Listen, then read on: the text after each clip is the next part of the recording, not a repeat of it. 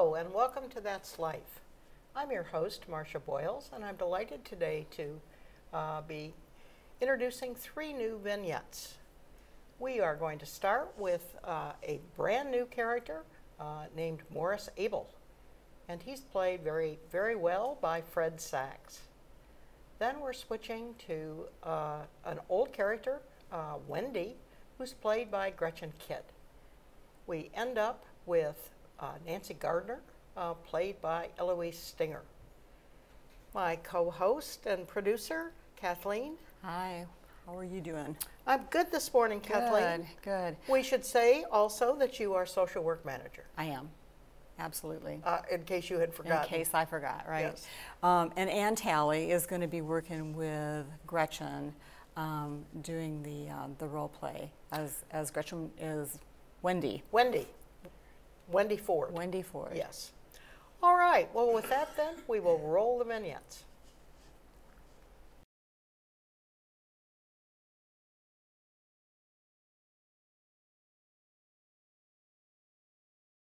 Hi, Mr. Abel. Good to see you. And thank you for seeing me. Yeah, sure. I have a strange kind of problem. Ah, my favorite kind.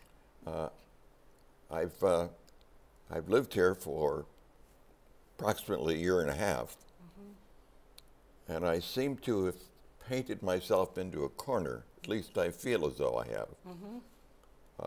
So let me tell you what the problem is. Tell me more, yes. Before I moved here, I was invited to a sales luncheon.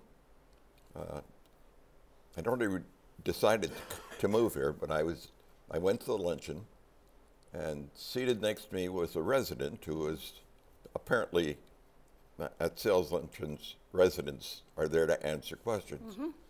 A very charming lady, and we had a nice conversation. And about 3 months later, I moved in. A few weeks after that, I was at the elevator, and here came that very nice lady, and we had a nice chat. And over the next few months, we would meet at different places and talk about Green Spring and things to do and so on. The problem developed when I thought, you know, I'd like to know this lady a little better. And I thought, well, maybe, perhaps take her out to dinner or something. Sounds nice. Well, it was nice, but remember, I'd had no experience for 55 years in making that kind of a suggestion to. Right. So the idea sounded good, but the doing sounded a little scary, maybe. Yeah. And so for a period of time, when we'd meet, I'd say, you know, you and I should get together for dinner sometime. And she said, it's a good idea, but I didn't know how to do it forward. So how, when you were sort of trying to figure out what the next step was, what were you feeling? Well, part of my dilemma is, what do I do if she says no thank you? Oh, yeah. You don't want to be rejected. I don't know how to handle that kind of rejection. Oh, I know. Well, you're putting yourself out there after. So you had been married for a long time? I had been married for 55 years. And my experience in dating was a lot longer than that. Right, right. So I thought maybe you could advise me. Give you some hints, huh? Well, I think the hardest part is just sort of taking a risk sometimes. You know, when we try something different, certainly when it has to do with relationships, you are taking a risk in terms of, is this person really going to like me? Are they going to reject me? I would feel bad if I got rejected. But on the other hand, I would imagine that you could think of some really good reasons why you would want to take that risk. Well, I certainly can. I guess the reason I'm feeling as I do is because we live on the same floor. We use the same elevator. Yeah. And Oh, it could get complicated, it could huh? get complicated, yes. Yeah, this is definitely, this setting is a little bit sort of like college, I think, huh? Where Exactly. if it doesn't work out, you're going to be seeing that person on a regular basis. Exactly. But I would think, you know, you're both mature adults, that, you know, maybe that's just part of the conversation at some point that you have is, you know, just what are the rules of engagement, that sort of thing. So You don't know what she's thinking either, which is the and other that's part. true. That's true.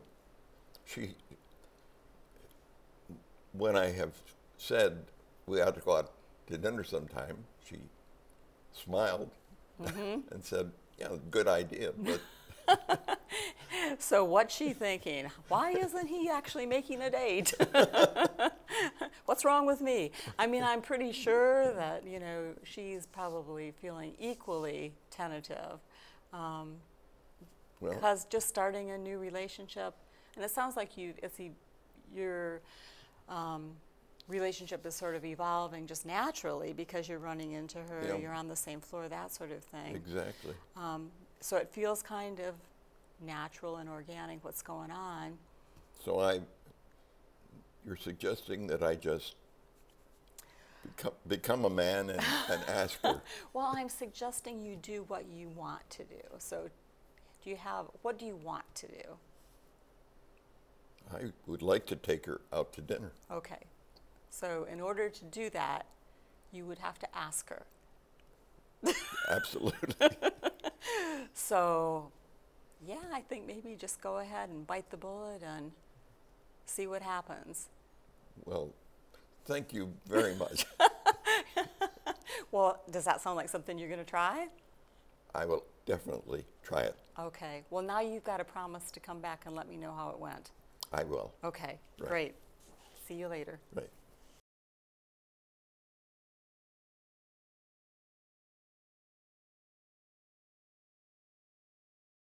Hi, Wendy. How are you? Oh my. Well, I'm glad to be back and up and around. Yeah, it's been a long time. So the last time I saw you, your daughter was taking you to the emergency room for that shoulder. And then, of course, I got all the reports and everything that you'd fractured your shoulder. You had the rehab, you're back in your apartment. Yeah. And tell me, how have things been going? Slower, Oh, with more difficulty. yeah. Tell And, me. you know, a little more tentativeness about having this big apartment. It just seems so much bigger now Yeah. and more trouble. Okay. And I'm less comfortable thinking that that's where I'm going to be forever. I see. Well, let me see. Let me ask you some questions here. Are you getting to dinner, or what are you doing about dinner? Well, I go when I can, but I'm tired that time of day. Even if I try to take a nap in the afternoon, I don't always make it, even though I have some friends that I've eaten with for years. Okay. But it's not the same. Yeah, so you had some home health assistance, I know that, and an aide for a little bit. Do you have any help in the apartment right now? Not regular. Okay. And how are you doing with remembering to take your medications? Well, that seems to be going okay. I lay them out each day, morning and evening, and a couple of one thing at lunch and a couple of things in the afternoon. But at this point, I think I'm making that okay. Okay.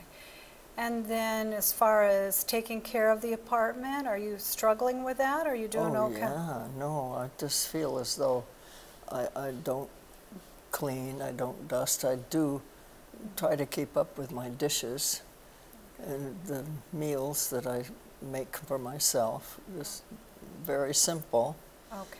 but you know, I'm not motivated to do a lot of creative food work. Yeah, and how's your shoulder? How is it healing? Well, it's uncomfortable, especially if I forget and try to lie on that side. So I'm still healing. Yeah. Well, when you called me, you said you wanted to just talk to me real briefly and get some information about assisted living. Yeah. So I have these pamphlets. So I know you wanted to give those to your daughter. So I'm going to give these. I'd like to go over them with my daughter. And I would ask you to give those to your daughter and have her call me if she has any questions. But one of the things I think would be a good idea is for you and your daughter to call the admissions department at Garden Ridge and schedule a tour. Because if you are, because what you're telling me is that you're having trouble keeping up with the apartment, you're kind of lacking some energy. Yeah.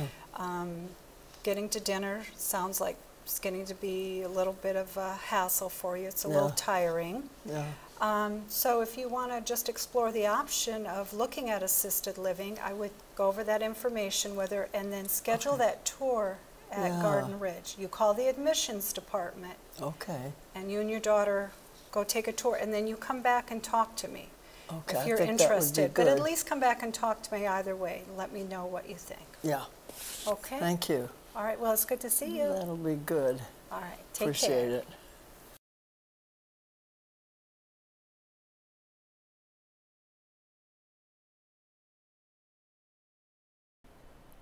Hi, Nancy. How are you doing? I'm doing all right, Kathleen, but thank you for seeing me again. I really need some guidance.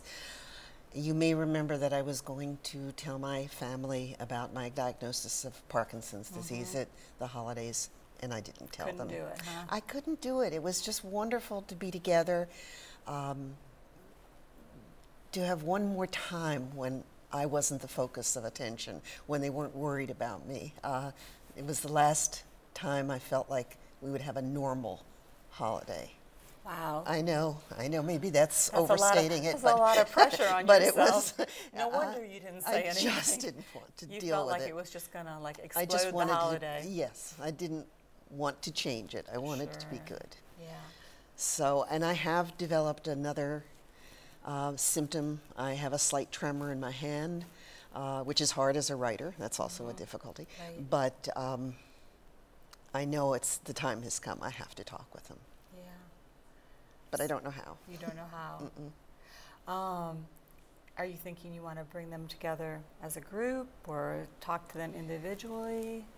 I think I have to bring them all together. I'm afraid that if I did it individually, they'd hear different things, they'd ask different questions, I'd just have to repeat it over and over, and there would just be too much back and forth among the children talking about mom's problem. I'd rather have it all at once. Yeah, yeah. And I don't think they know anything yet. Yeah, I agree. I think it's a good idea to just sort of have everybody hear the same message. They might take different things away, but still to be able to hear it all at one time makes sense. So what's your biggest worry in telling them? That our relationship will change. I've always been the strong, independent person. I've always taken care of them. I don't want to be the one that they feel they have to take care of. I don't want them to be watching me for symptoms. I just want it to be the way it used to be. And once I tell them, then it's real. It's real, yep. Once you say it, then that makes it true. I can't go back. Yeah, exactly. And I hear what you're saying about worrying that you're, all of a sudden, instead of being who you are, mom, and all of the things that they know about you, that you're now all of a sudden going to be somebody different with this Parkinson's diagnosis and possibly these physical problems, and you're worried about how that's going to impact your relationships with your kids. Absolutely. Yeah. I don't worry about it as much with people here because we've all learned to live with whatever it is we deal with. So I'm not as concerned about my friends, but they don't depend on me. I guess that's what it is, the same way that a family does. Yeah, yeah.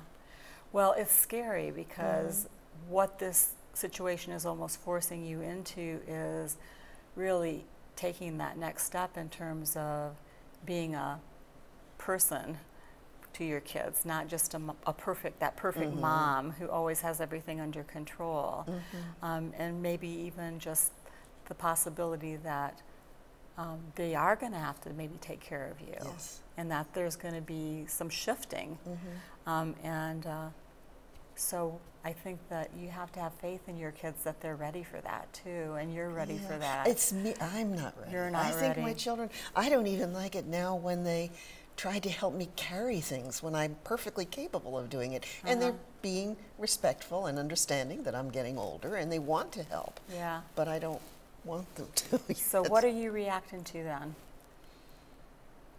What do you Not think? being who I always have been to them, and not being in control. Not being in control? Okay. Yeah. Ah, Okay. no. All right. That's a big one, huh? Yeah. Yeah.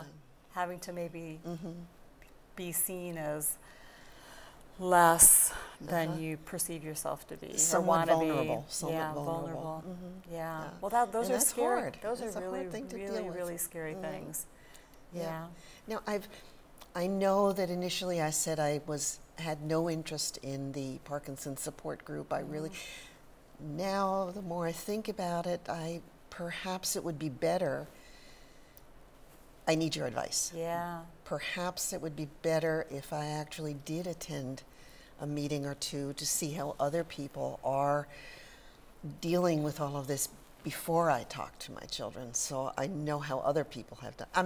It's not really that I'm putting it all No, off. no, I don't think you are. You just want to be prepared. I want to be prepared as that's much as possible. I have no idea how they will react. I mean, I know which child will be the most upset. I know which one will try to take control and handle things, but Yeah. it's still, Yeah. I don't want to relinquish that. Well, I don't know that you're going to have to, but I know that you're worrying about that. But I think that going to the Parkinson's group could be a good idea for you, even just in the sense of having people that have had a similar experience to be able to talk it through with, and even just sort of practicing, expressing that vulnerability and expressing this reality to somebody. I think that it's a big first step for you in terms of just being able to accept, that this is something else in your life that you're going to have to be dealing with. It doesn't make you any less of a person. You're not the diagnosis. You're still exactly who you are. And if people, it is about vulnerability. It is about not being perfect. And that's a hard one for anybody. Very hard, yeah. Yeah. So, but I think that might be a good first start for you.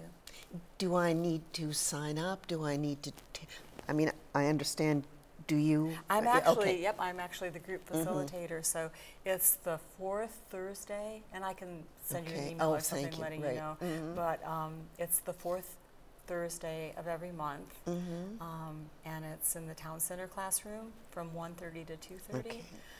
There are people that have had a Parkinson's diagnosis for a long time, but also people that have just had the that would be diagnosis helpful. more recently. So people, experiencing all different kinds of things in terms of the symptoms that they're having, but also struggling with the different emotions that we have as we change, as our capabilities change. So it would be something I think that would help me deal with telling my family, my children. Yeah, I think so. And then after I tell them initially I'd want them all to be together and to talk to them. After that, would it be possible, even if I could only bring one of my children in, to talk with you about what I can expect? I know I'd have to do that through my neurologist and so forth, but just if I'm having difficulty explaining it all. Yeah, of course. Would you be willing? Yeah, of course. If it's the medical piece, then I would definitely encourage you. Sometimes it's really good to have, if you have one particular child that maybe is more medically inclined. The one who has my medical power of attorney would be the Perfect. person. Yeah, that would be perfect. To have her maybe start attending doctor's appointments with you is not a bad idea, because she might ask questions that you wouldn't and I know that necessarily think of. my mind will freeze. Right. I won't hear everything. Yeah, So that's why having we somebody actually, else. we actually encourage people to take somebody with them just for that reason. Right. But then as far as just the emotional part, I would be more than willing to That would to be help absolutely you. wonderful. Are you? You said that there's one child in particular that you're kind of worried about how she's going to react. She's the most emotional. She's the most emotional. But if everyone hears it at once, it'll be. And I think that they'll support each other as well. Yes. So everybody, if I know you, I don't know your kids directly, but you're strong, you're resilient, you're also honest, and this is not going to be easy, and there's definitely going to be tears, and there's definitely going to be a sense of discomfort, but you guys are going to move forward on it.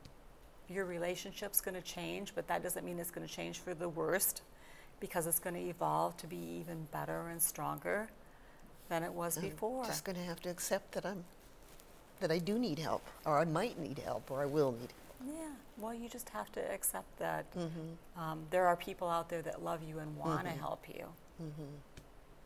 And perhaps there are things that they can help me do that will help me deal with it. As far as I don't even know, exercise, healthy eating, whatever. They would do that, I'm sure. They would go for walks with you or whatever, and that would be good for them too, because then they would feel like they were able to do something. But yeah, absolutely, this is going to be a good thing. Just the doing of it is going to be a good thing. It's going to be very hard, but I know. I know there's no choice. But it's also going to be a relief that you don't even, you have been putting yourself under an awful lot of stress just not talking about it. So that's true. I hadn't thought about it that way. So there will be some relief there for you. I guarantee you. Okay.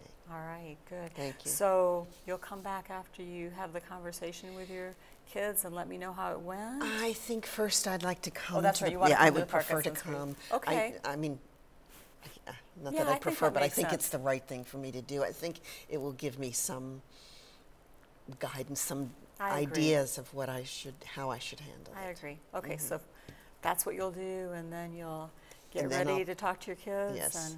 And then I will. And we'll come see back. how things are, and I'll be seeing you anyhow, I'm sure. Thank you so much for making it Absolutely. a little less stressful. Yeah. And by the way, the breathing exercises that you showed me a while ago have helped. They're magic, aren't Yes, they? they are. So good. All right. Thank you. You're welcome. Welcome back. Kathleen, once again, interesting vignettes. And very touching, I thought. What theme did you pick up today? You always manage I to always find have a a theme, yeah. Well, I think this one had a little bit to do with how we risk ourselves in relationships and how we sort of make ourselves vulnerable by sharing parts of ourselves that we maybe, worry, are people going to see us differently? Are people going to reject us? Are people going to care about us if they see, like in Nancy's situation, are her children going to think about her differently because now she has that diagnosis? Yes. Or is she going to even, I think, see herself differently in respect to her children? Because if they're looking at her as if she's somebody that has to be cared about, then she's not going to like that feeling. So, because relationships are, the emotions go back and forth. So, so I think that for her, I think there's a lot of risk associated with now moving from a parent who's always, been in control to more really of these are adult children, but, we do always tend to see our children, even when they are as adults as being, our babies, our kids, and we have to protect them and all of that. So now she's moving into a little bit of a different territory in terms of the relationship. I thought her insight into her own motivation and concerns was remarkable. Do you find this normally with folks? I mean, can most people or many people really provide some of their own insights at least? Yeah, I think that everybody has that ability to do that. For some, you have to poke them a little bit. Poke them a little bit more to help them. Yeah, Nancy has actually really, really good insight. And certainly your help in discussing it and giving her further insights, Kathleen, is an enormous aid to her understanding. Yeah, but I do, you know, you do see even when people sort of intellectually get some of this stuff and understand it, emotionally ends up being a whole different situation, because that's where you actually have to do something. So that's where the risk, if you intellectually understand it, you're still kind of in a comfort zone, because you're in control of how you think. But when you are now involving other people who are going to respond in a way that you don't really know how to anticipate, and then you're not going to know exactly how you're going to feel when they respond the way that they might respond. So you're giving up complicated. control. Sure. You're given, it's very complex, you know. Human relationships are very complex, so that's why they're risky. And Fred Sachs playing Morris Abel. This was a lovely introduction to this new character. Absolutely, yeah. That was really interesting to have him come and just sort of say, you know, I haven't done this for 55 years. I'm thinking about, you know, venturing forth with a new relationship, and I don't know if I remember, this isn't like getting back on a bike. I think I've forgotten how to do this. So I thought that was wonderful. And then just, you know, recognizing that, yeah, what if you reach out to another person and, you know, they're not as willing. You know, you still have to, and again, Greenspring is a little different too, in that if you start a relationship with somebody and it doesn't work, you're still going to see that person on a regular basis. So is that going to make you feel uncomfortable or awkward in any kind of a way? But I think that, you know, he was pretty clear that he felt the benefits outweighed the risks, which is exactly what you want somebody to feel when they're venturing forth. So I think he was ready. I felt like he was like gonna get up and walk out the door and just go right out and make sure that she knew that he wanted to take her out. So that was pretty good. Well, you were certainly encouraging him. You may have a whole new role here. Advice to the lovelorn or some such. Yeah, that would be okay. You could handle that. Well, excellent. Now, is that an invitation to others to? No, well, you know what I say, relationships are really important. So yes, if anybody, for sure, you know, is wondering about, you know, reaching out and they're conflicted in any kind of way, then yeah, of course, I can talk them through that. All of the social workers would love that. I see. Well, I think what was also coming up for me when I was watching all this was the array of emotions and situations that you probably do as social workers get kind of constantly. Yeah, life's a roller coaster. That's for sure. I guess that's kind of a cliche, but well, it is. But it's kind very of a cliche. much so. It's very. I mean, it's, you know, and people are living life. You know, they are just going to keep living life, and nobody, I mean, we've said this before, nobody ever stops changing, thankfully. Well, we don't want, we wouldn't want people to just sort of say, stop, okay, I'm done now. I suppose it would be tempting in some cases for folks to say that. Yeah. I think for one thing, too, living in a community this closely, I think it intensifies relationships, don't you, to a degree? Well, you're definitely in a bit of a fishbowl. So that's why I think I said to Morris, it was like almost like college or something. You know, I mean, there's a lot of you know, what people are going through because everybody's in such close proximity, and there is a lot of kind of paying attention. Everybody's sort of paying attention to everybody else. So I think that probably intensifies the risk a little bit too. You know. You made a statement once to the effect that there are a couple of steps that Greenspring residents skip in their interactions with one another.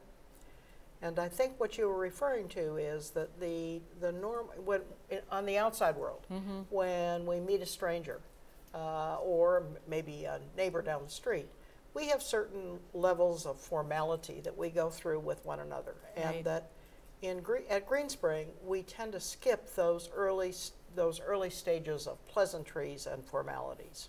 Yeah, I think that I just think because of the fact that people are so close together and you're seeing people every day, and you're seeing people in the hallway, people are having a bad day or people are having a good day, and somehow you get drawn into that much more quickly than you would, when you're out in the suburbs or out in the city where people are moving so fast. I think this is a good thing. I think there's just a real sensitivity in the community for one another. It begins to feel more like family, as we've talked about. Yeah. I mean, the same kind of daily contact in some cases that we would have with our families. Yeah. I also suspect that it may be because we realize we don't have a huge amount of time, and there's no sense, futzing around with some of those early formalities if we can skip them. Possibly, yeah. I don't know. I don't for know sure. either, but that could be a benefit as well of getting older. Is you just don't bother with Exactly. all of that stuff that's not essential. You just let's just do it. Right. Exactly. Get on with it. Yeah, that's what Morris did. So Yeah. Exactly. Exactly. once he made up his mind, yeah. So I like that for sure. Well, it would be interesting to see what happens with Morris. Yeah, I certainly hope he's not rejected. I know. I hope it goes well. Yeah, Absolutely. we'll see. Anything else you'd like to leave us with? No, I think that was good. I think those were good. I think we really ran the gamut a little bit in terms of what our characters were going through at their particular point in their lives. So, Well, as we have pointed out, the gamut is here. yeah, You see it, we see it. That's, I think, very realistic. yep, I agree. So good show. I think that the characters are changing and growing. We have a new character. I love that. So anyhow, Yes. I hope that people are watching and staying tuned for the next thing that happens. In all three of those cases. Exactly. Absolutely. Well, Kathleen, I do think it was a good show today, and we will close now, and we'll see everybody next month.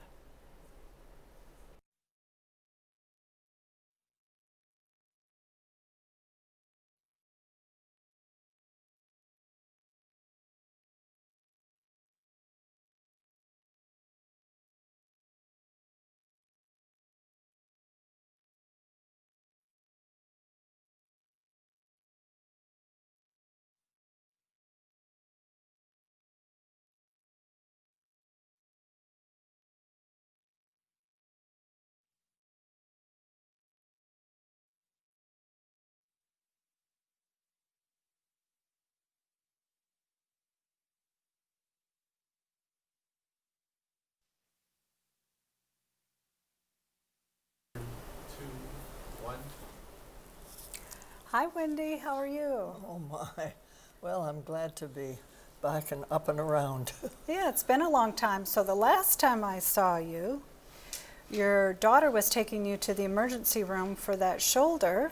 And then, of course, I got all the reports and everything that you'd fractured your shoulder. You had the rehab. You're back in your apartment. Yeah. And tell me, how have things been going? Slower, Oh, with more difficulty. yeah. Tell And, me. a little more tentativeness about having this big apartment. It just seems so much bigger now. Yeah. And more trouble. Okay. And I'm less comfortable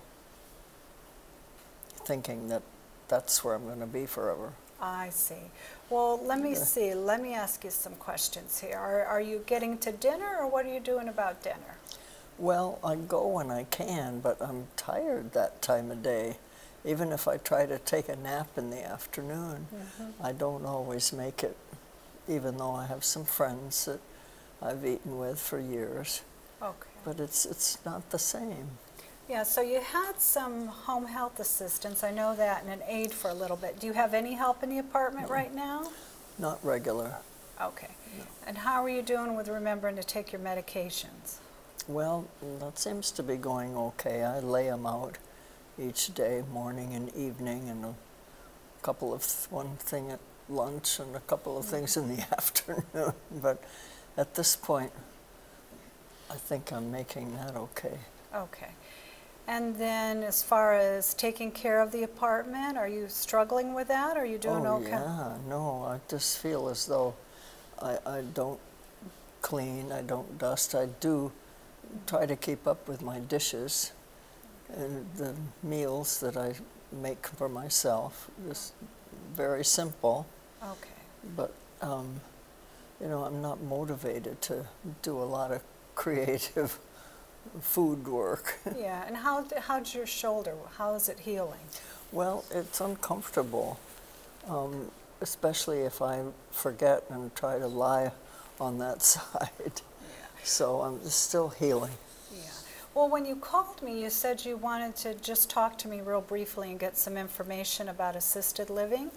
Yeah. So I have these pamphlets. So I know you wanted to give those to your daughter. So I'm going to give these. I'd like to go over them with my daughter. And I would ask you to give those to your daughter and have her call me if she has any questions. But one of the things I think would be a good idea is for you and your daughter to call the admissions department at Garden Ridge and schedule a tour. Because if you are, because what you're telling me is that you're having trouble keeping up with the apartment, you're kind of lacking some energy. Yeah. Getting to dinner sounds like it's getting to be a little bit of a hassle for you. It's a little tiring. Yeah. So if you want to just explore the option of looking at assisted living, I would go over that information with her and then schedule that tour at Garden Ridge. You call the admissions department. Okay. And you and your daughter go take a tour, and then you come back and talk to me Okay. if you're I think that would be interested. But at good. least come back and talk to me either way. Let me know what you think. Yeah. Okay? Thank you. All right. Well, it's good to see you. That'll be good. All right. Take Appreciate care. it.